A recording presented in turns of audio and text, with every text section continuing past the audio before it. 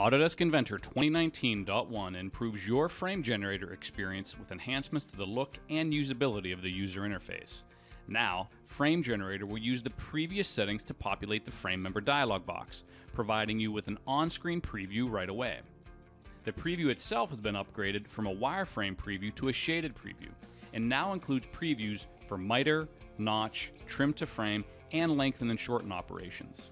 When changing members, the skeletal sketch is made visible so you can now select multiple members simply by dragging a window. And you can even copy information from existing frame members using the new eyedropper tool. Copy the frame member definition, orientation, or both. Autodesk Inventor 2019.1 continues to build on your feedback from the Inventor Idea Station with these new frame generator enhancements.